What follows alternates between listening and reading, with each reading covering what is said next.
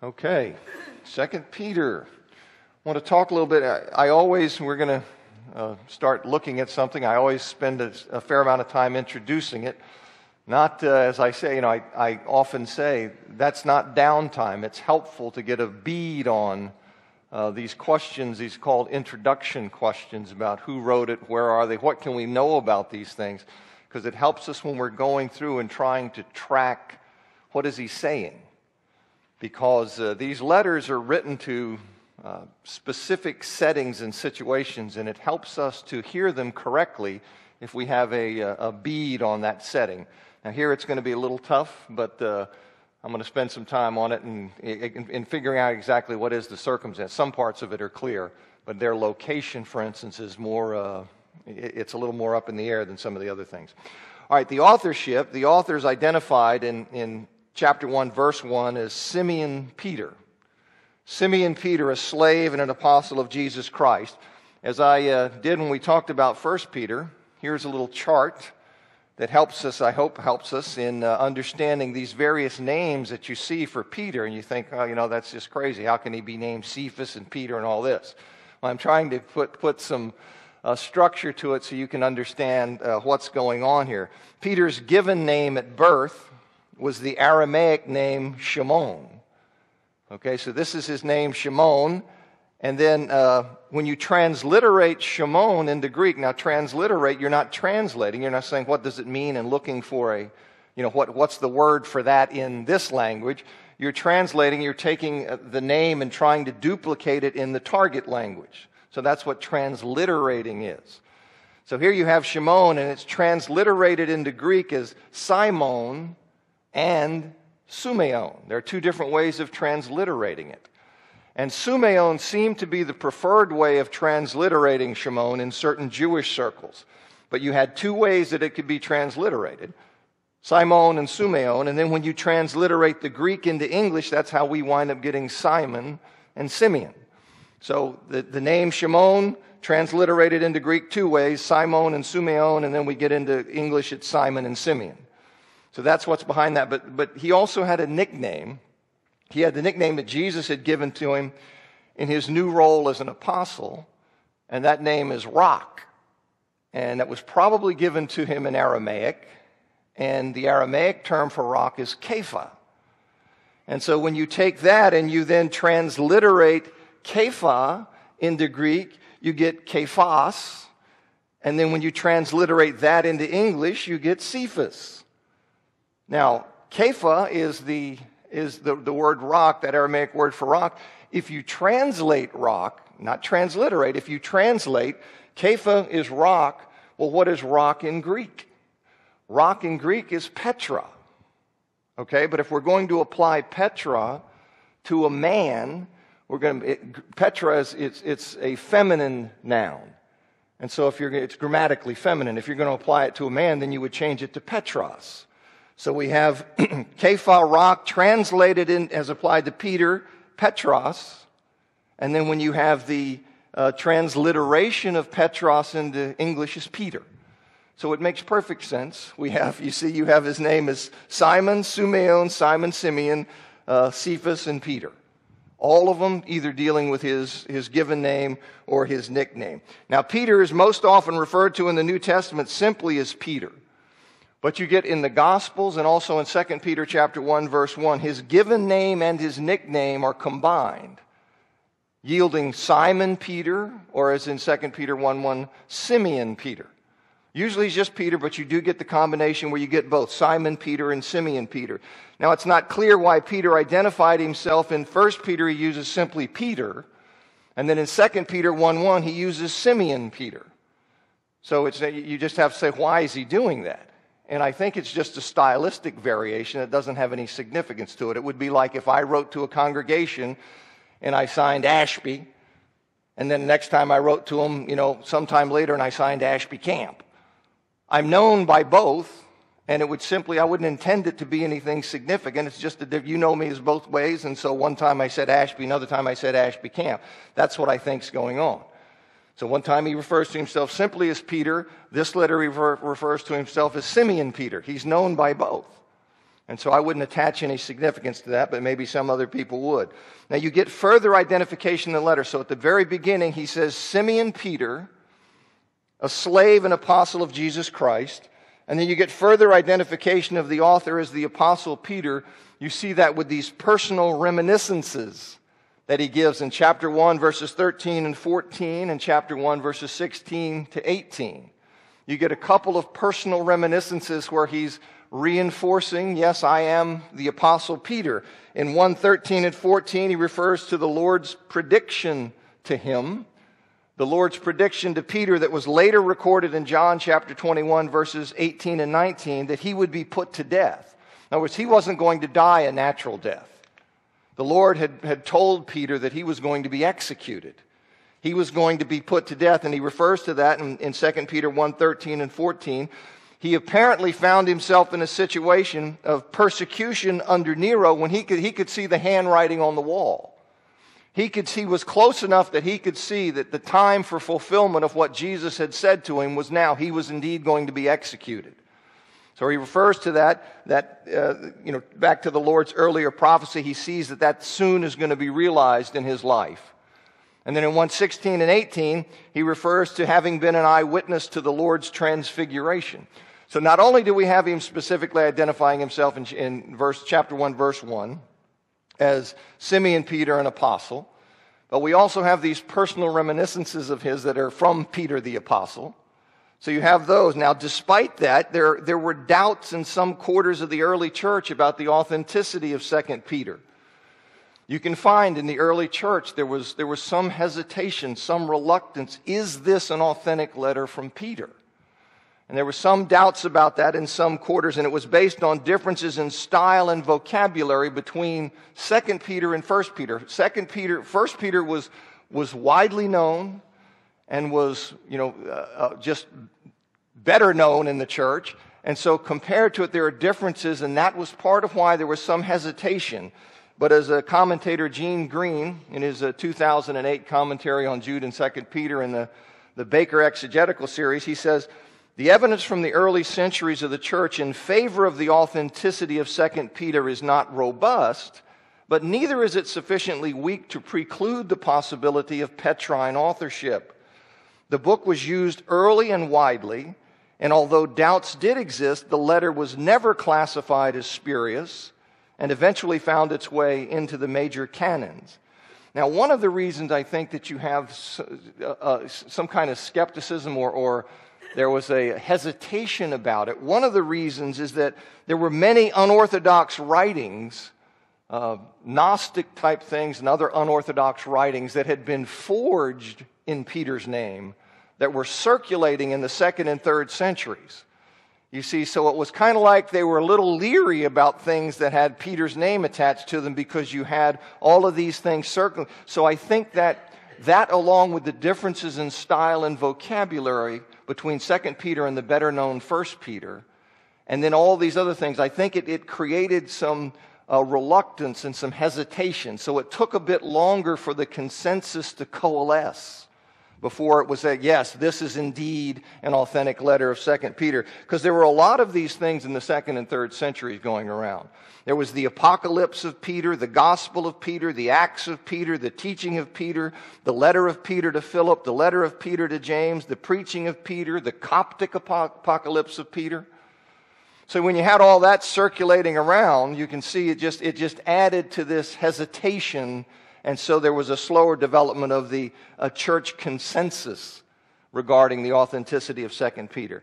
Now, though 2 Peter came to be recognized as authentic church-wide, today most modern scholars deny that. Okay? I just always like to tell you what's going on in the bigger world. But most modern scholars deny that Peter wrote it. Now, their reasons for doing so, they seem to me to be insufficient. I'm not going to spend time going through them and then giving you rebuttals to them. Let me just say that there are a number of really good, high-caliber current scholars who defend the authorship of that Peter wrote 2 Peter. You have, for instance, among modern commentators, you have Michael Green, Douglas Moo, Thomas Schreiner, and Gene Green. These are four modern commentators who defend the authenticity of 2 Peter. And then you have a number of authors of modern New Testament introductions who also recognize that it's probable that Peter wrote 2 Peter. In 1990, Donald Guthrie, in his introduction to the New Testament, the second edition. And you have in 2005, Douglas Moo and D.A. Carson's introduction to the New Testament. 2009, there was another one called The Cradle, the Cross, and the Crown by Andreas Kostenberger and Scott Kellum and Charles Quarles. They also recognize that. So there are reasons that have perked up that people say, no, I think this is a pseudonymous letter, that somebody was sitting in and they were pretending to be Peter, kind of thing. The arguments for believing that, I think, are not sufficient to overturn this clear, powerful evidence that we have in the letter. And I'm not alone in thinking that. It is a perfectly reasonable, scholarly position to take, but I do tell you that when you go read around, you'll find, don't be shocked when you read and say, well, Peter didn't write 2 Peter. You'll find people saying that. I'm not one of them. Okay, I go with what Peter said here. Now, here's from D.A. Carson and Douglas Moo in their introduction to the New Testament. They say the very fact that 2 Peter was accepted as a canonical book then presumes that the early Christians who made this decision were sure that Peter wrote it. We are therefore left with the choice of accepting the letter's prima facie claim to have been written by the Apostle Peter, or viewing it as a forgery hardly deserving of canonical status. Since the usual arguments against Petrine authorship are not finally conclusive, we prefer the former option.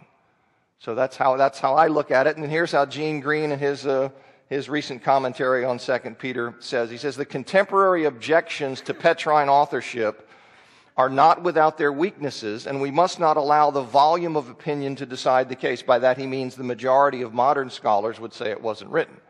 You have, as I say, you have a good, solid minority of highly qualified people who would say it did, but the majority would say no. This guy says, look, you can't go on the volume of opinion. The verdict of the early church was ambiguous at first, but the problem of literary style in comparison to 1 Peter accounts for the early doubts. The book was used early and, according to early witnesses, used widely. The book is decidedly dissimilar to later literature that went under the name of Peter, such as the Acts of Peter, the Preaching of Peter, the Gnostic or Coptic Apocalypse of Peter, and even the early 2nd century Apocalypse of Peter. The concerns raised within the letter fit well within the struggles of the church of the 1st century, and we may reasonably affirm that Simeon Peter the Apostle authored the book. So that's me, that's where I am. The Apostle Peter authors the book of 2 Peter.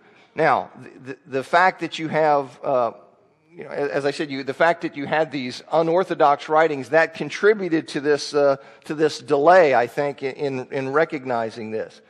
Now, the relationship, you're probably aware of this, but there seems to be a clear relationship between 2 Peter and Jude. There are a number of parallels. You've read them both.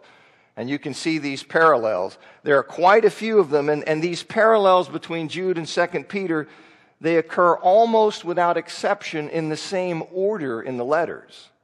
So you have a lot of parallels in there, and then not only are they parallels, but they seem to fall in the same order. Let me give you a chart here that I did from an introduction to the New Testament from D.A. Carson and Douglas Moo, and you can see the parallels here. And I don't know that this exhausts them, but for example, you have false teachers' condemnation. Now, a lot of these use words that are very rare, sometimes only used in these two places.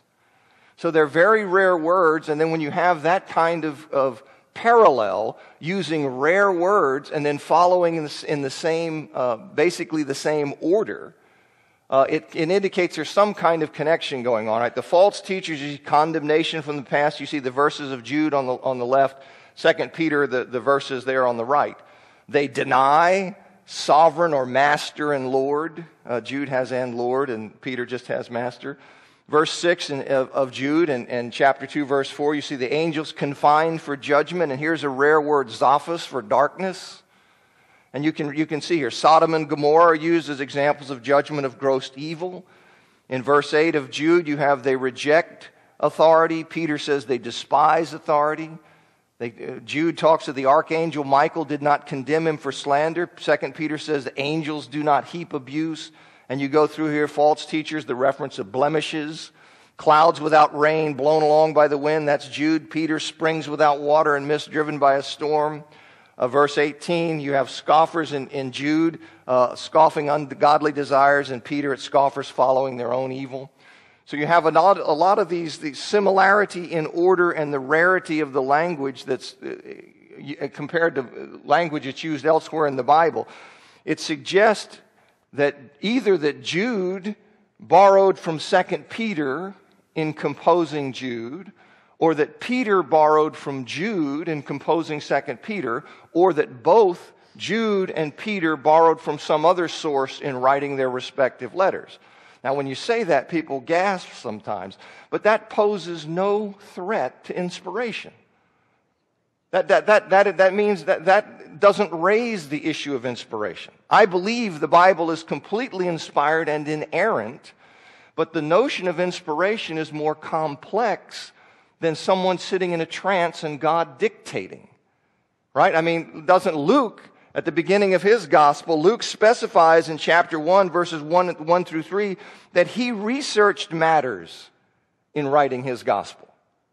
Okay, well, does that mean Luke then is not inspired? No. You see, God is large enough that he superintends the entire process so that what comes out at the end is precisely what he wanted written.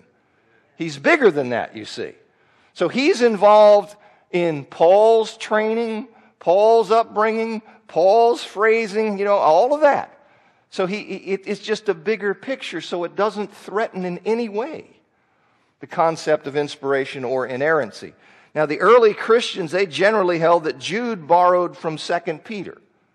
That was how what they generally thought about it, whereas most modern scholars think that Peter borrowed from Jude. They kind of reverse it, but the matter can't be decided with any certainty because we just don't have enough information.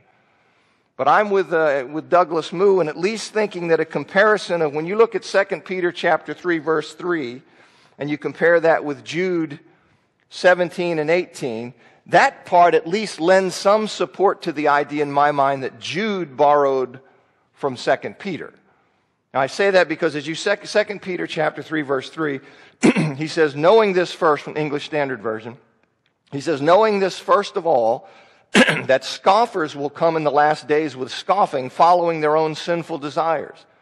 And then Jude 17 and 18, again ESV, he says, but you must remember, beloved, the predictions of the apostles of our Lord Jesus Christ. They said to you in the last time there will be scoffers following their own ungodly passions. It looks like he's referring to that.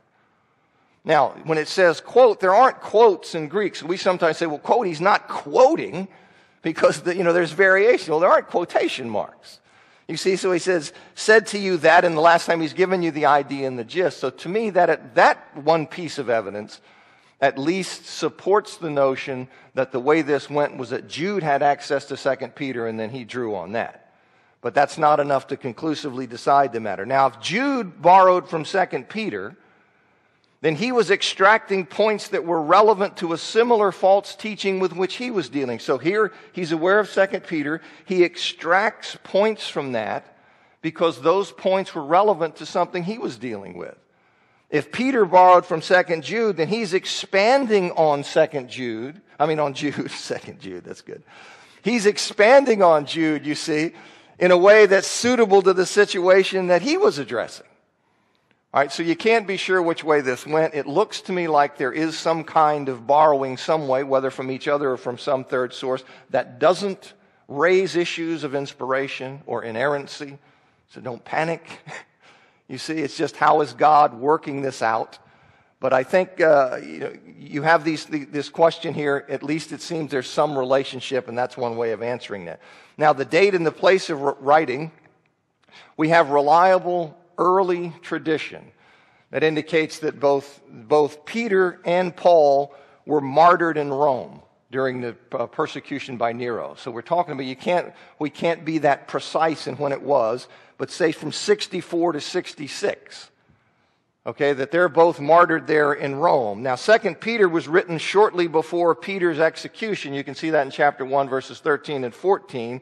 So put those together, and it almost certainly is written from Rome around 64 to 66. Because we have the good tradition, they're executed by Nero in that window.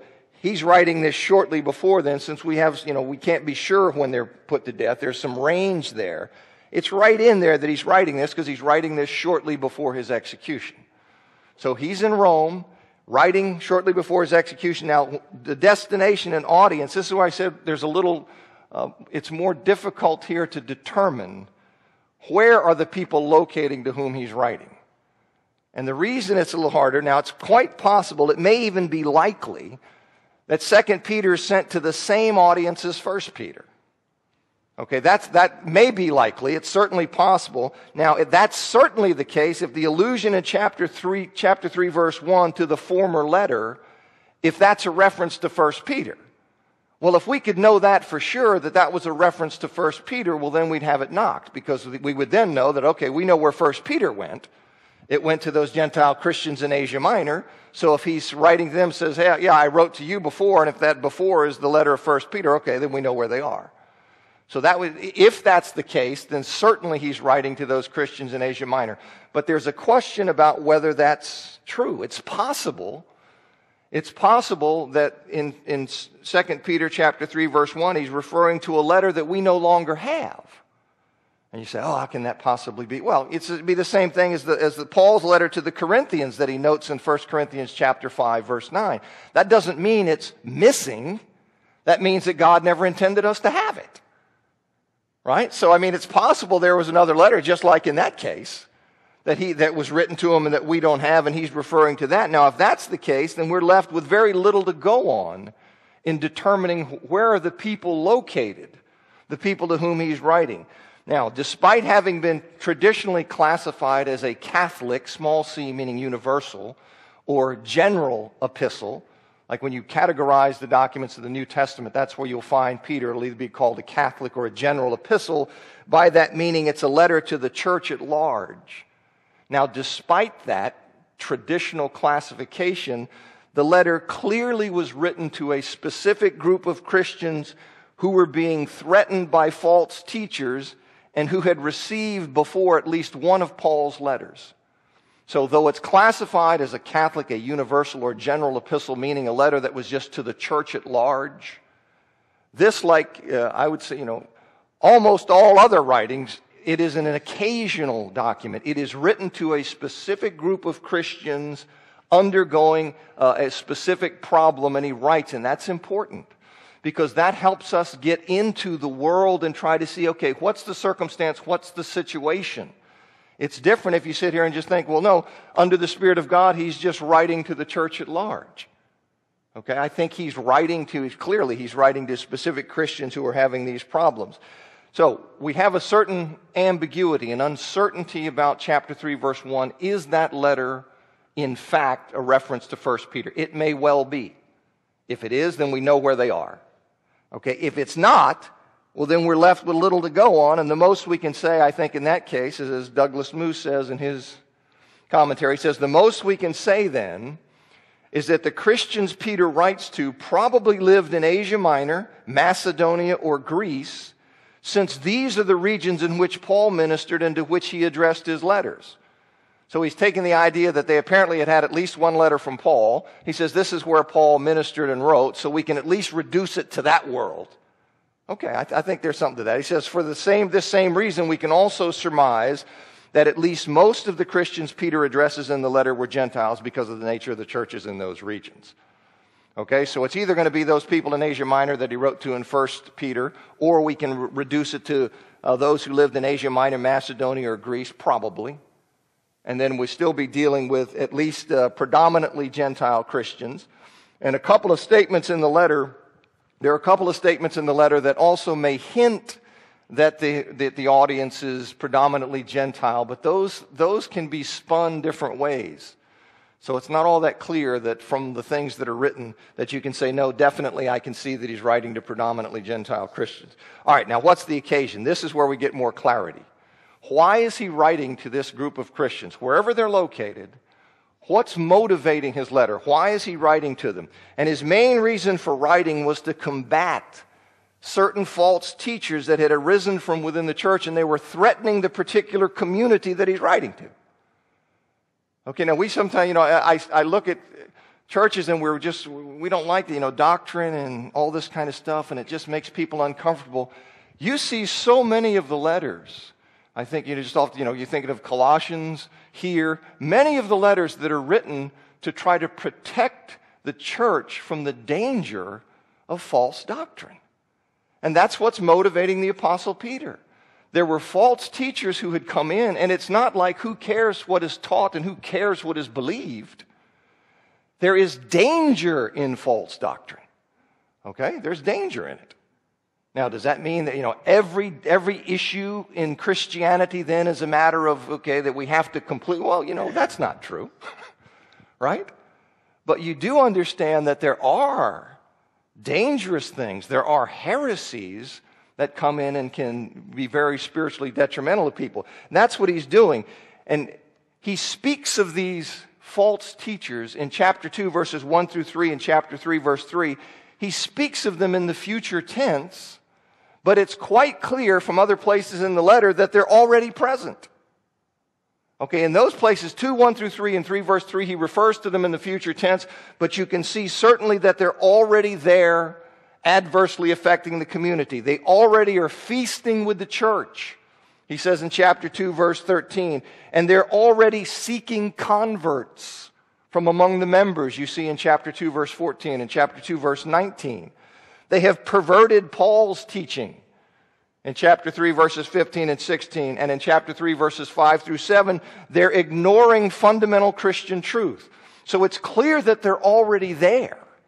They're already among them and working. And you say, well, then why does he refer to them in the future in that section, chapter 2, verses 1 through 3? And he probably does that, refers to them in the future, to remind his readers that the false teacher's presence is fulfillment of earlier prophetic warnings about the coming of false teachers. In other words, when he uses the future, he's alerting them that these people had been foretold, and now they're there, because they're clearly there, and he refers to them that way. As Schreiner says in his commentary, he reminded his hearers that the advent of the false teachers was foreknown beforehand, and hence that God reigns even in such perilous times. So I think that's why he's doing that. But you have other times, there may be larger reasons for that, tied to this idea of the already and the not yet, where we have the notion that, the future has already broken in some sense, and we're living in this overlap of ages, because there are other occasions when Paul goes back and forth, future and present, when he's dealing with these things. So there may be something to that that's deeper. And in fact, one of the people, Gene Green, raises that possibility. But it makes sense to me to see that he's alerting them through the future tense. They know they're there. He's making clear that they're there. So this is a way of alerting them rhetorically that they were foretold. Okay, that's what I think is happening there. Now, the false teachers, they were doctrinally wrong, they were theologically off, and they were morally corrupt. They denied a future coming of Christ in judgment.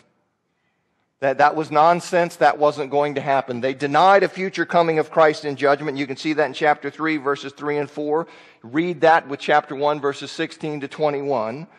So they denied that. They're doctrinally corrupt, theologically off, but they're also they're morally corrupt in that they engaged in all kinds of sins of the flesh.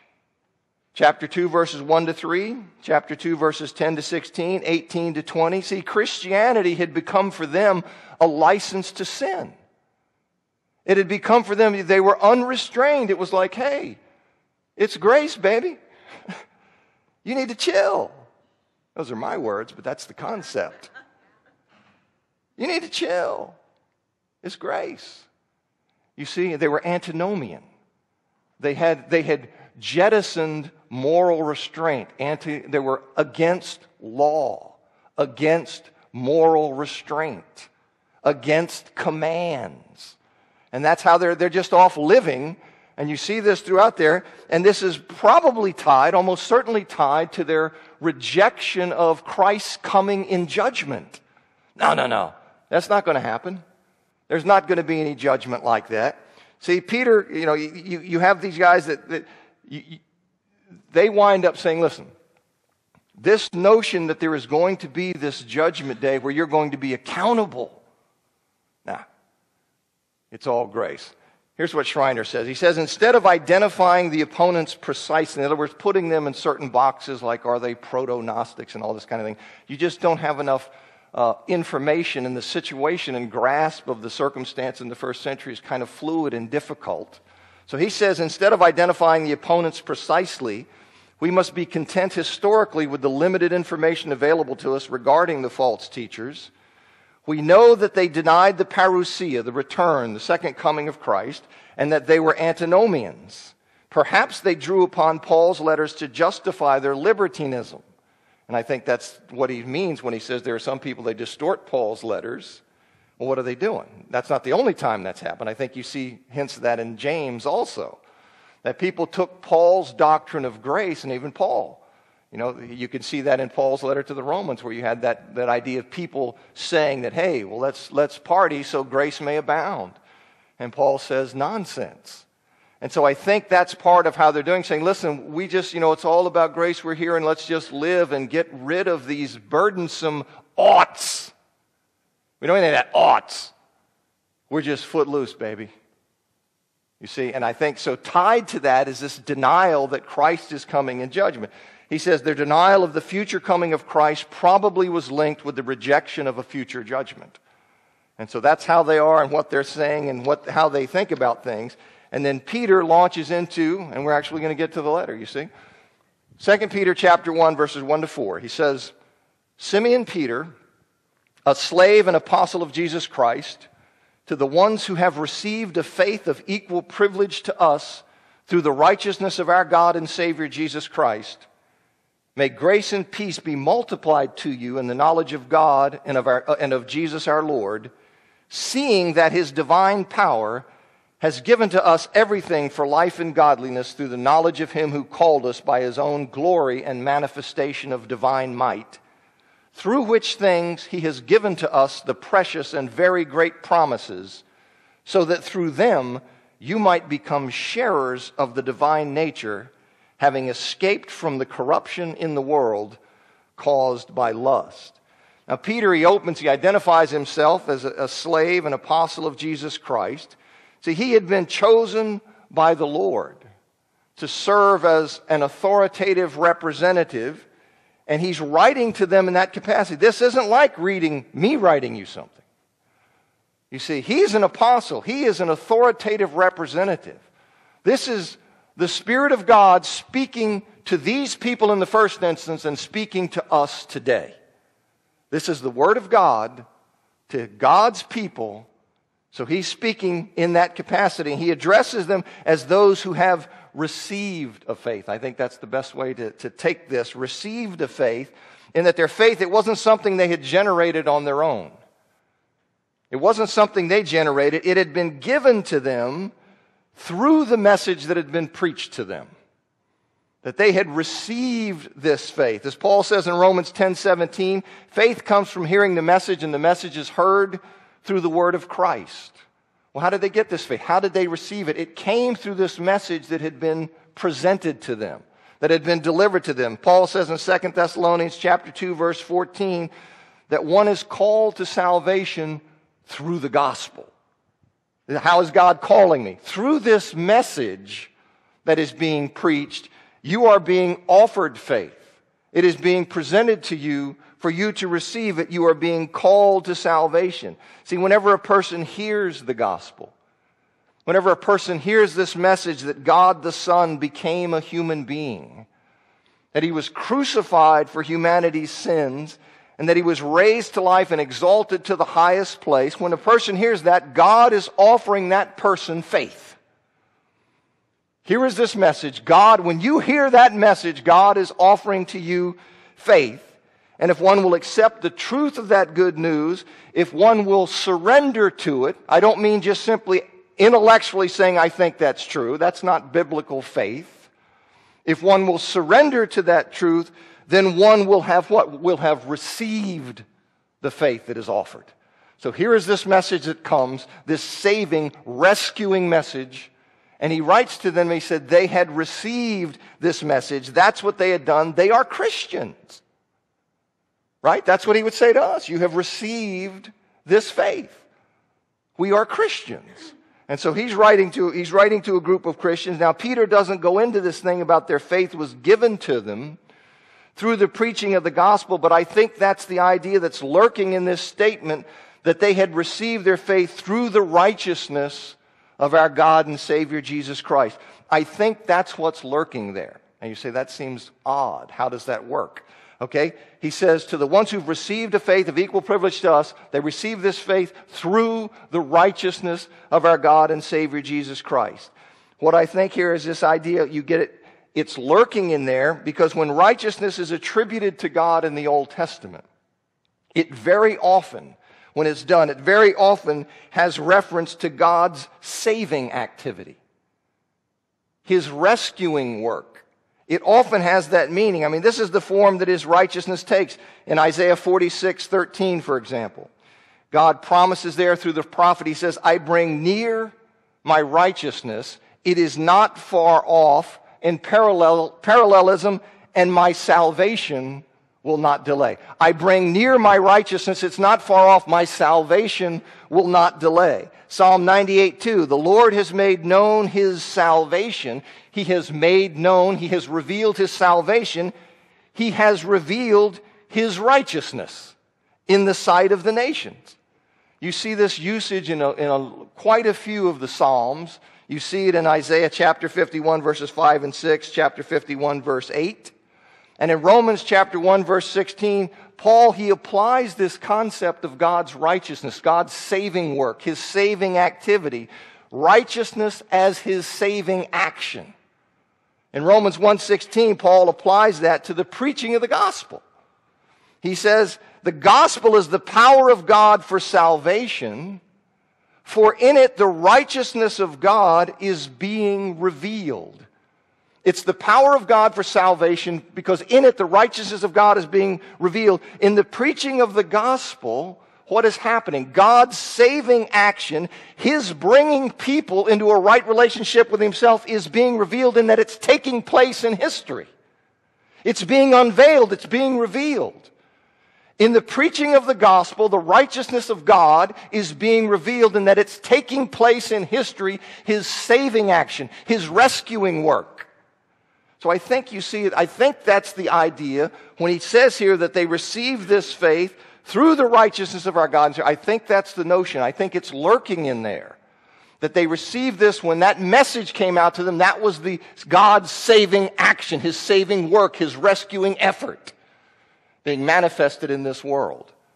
So this idea, here's what Douglas Moo says about the righteousness. He says, he's written a number of comments, wrote a commentary, a major one on Romans, and he wrote this one on 2 Peter and Jude. He says, righteousness, dikaiosune, has a broad range of meaning in the Bible. One of its meanings is justice or fairness, and some commentators think that this meaning fits very well here. But righteousness normally refers to the act by which God puts sinners in a right relationship with Him, and this seems to be the more likely meaning here.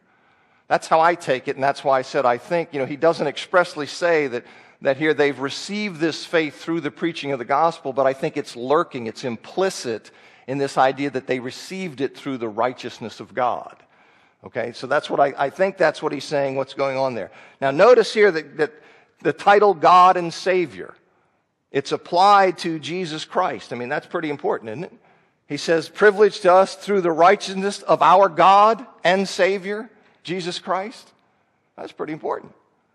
And that's recognized that he's referring to Jesus there. That he's recognized by the vast majority of modern commentators and Greek grammarians that that's how to read it.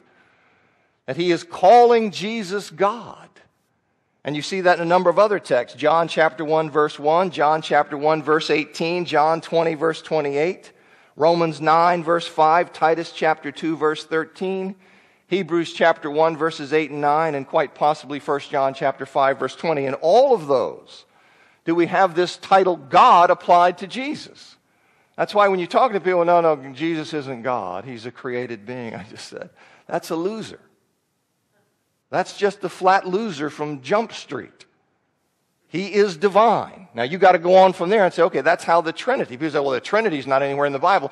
I understand that the word Trinity's not in the Bible, but the truth is in the Bible. You see, there's one God, but then we also see, well, Jesus is God, the Father is God, the Spirit is God, so what do? Well, we say, well, how is that true? How do we have one God and three persons called God? Well, that's how theologians hacked out the Trinity. Okay? One being, one essence, three subsisting personalities. Personal distinctions, not divisions in the essence of God. But here we see Jesus is called God. He's called that elsewhere, and that's an important thing. Okay, so I think that's important that you see that. Now, the faith they received, he says, is of equal privilege, or NRSV says equal standing to us.